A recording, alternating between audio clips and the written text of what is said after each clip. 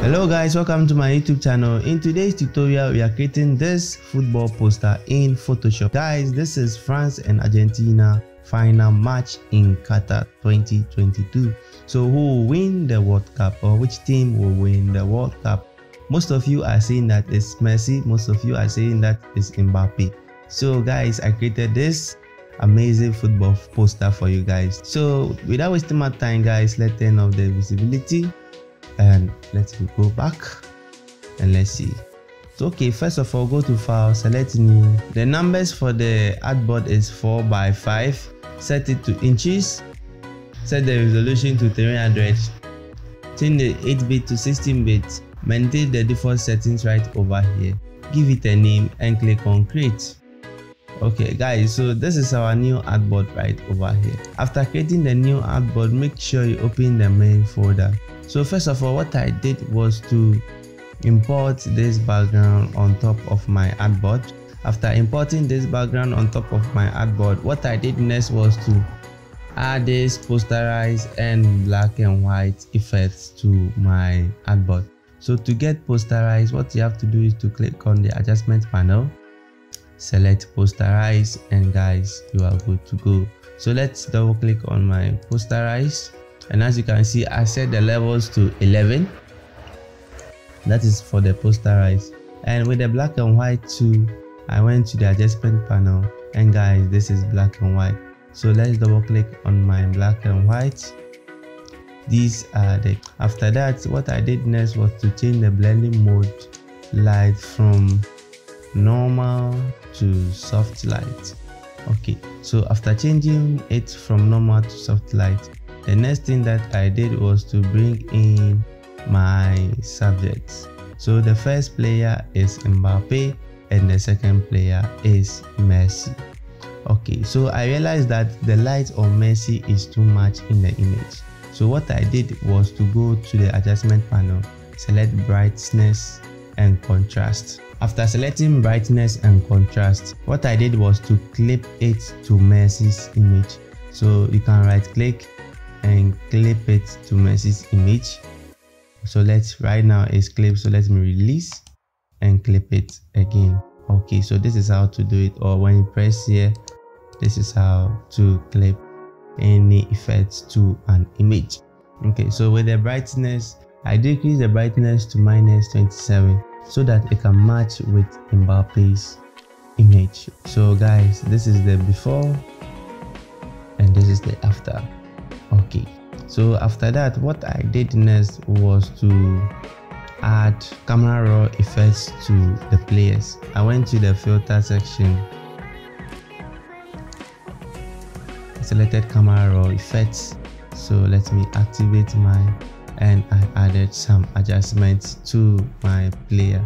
So as you can see guys, this is before and this is the after. Okay, after that, the next thing that I did was to do the same thing for Mbappe. Okay, so this is the after and this is the before. Okay, after that, what I did next was to import this image right on top of my artboard, a stadium image right of my artboard. I have created a vector mask for it.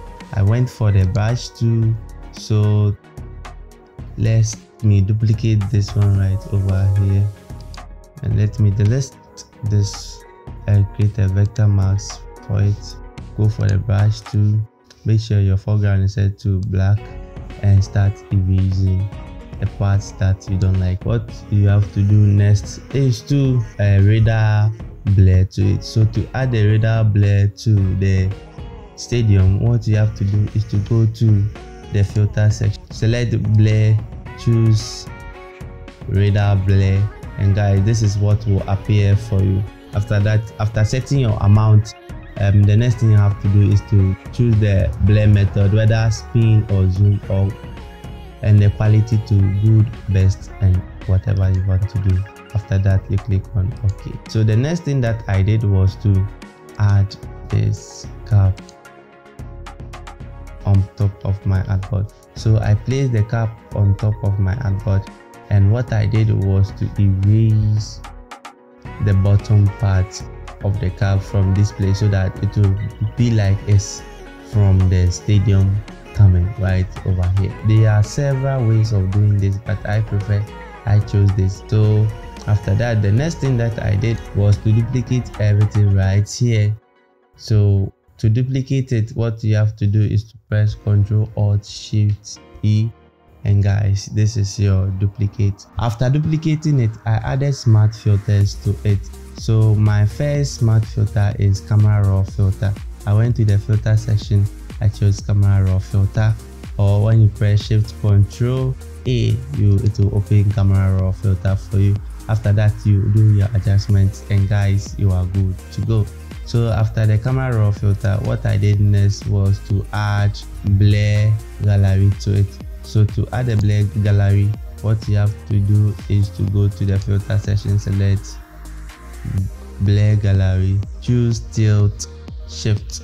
So with the tilt shift, this is what I use for the design. So the next thing that I did was to add brightness and contrast. So I realized that my work was dark, so I added brightness to it so that it will stand out.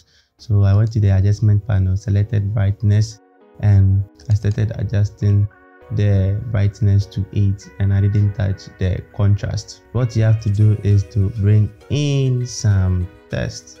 So let me bring this one up a little bit. And guys, my first test was France, my second test was versus, and my third test was this one. There's small information right here. My fourth test was okay, let me leave my fourth test, I'll come and explain it. My fifth and sixth test is these very ones right over here. So let's take one of the tests and explain the effects. So with the Argentina, with the effects, what I used was stroke, inner glow, outer glow. So let's go to the FX right over here. You will see the effects right here, and choose one that you are good with. So double click on the stroke. I set the stroke to white color and the size to 6 pixels. After that, what I did next was to go to the inner glow. I changed the color to black. With the outer glow, I changed the spread to 39%, the size to 24 pixels. I set the color to orange, and that was it for the Argentina color effects right over here. Okay, so the next thing that I did for the final was to let's go up. Okay, so I added these effects to the final. What I did was to double click on the text after typing it. Okay, so after double clicking on the text, I came to the advanced blending and I decreased the opacity from 100% to 0. After decreasing it, what I did was to go to the stroke section. I increased the strokes to 4 pixels, and the next thing that I did was to come to the drop shadow. I increased the size to 62 pixels, the spread is at 8%, and the angle is at 91 degrees. After that, I set the color to white and I set the opacity to 40%. After that, I clicked on OK and I was good to go. So after that, what I did next was to create a vector mask for it. After creating the vector mask, I went for the brush tool and I start painting around this area to get this particular glow effects right over here. So when you're done, you go to the, or you press V on your keyboard to select the move tool, and guys, you are good to go. So guys, thank you for watching.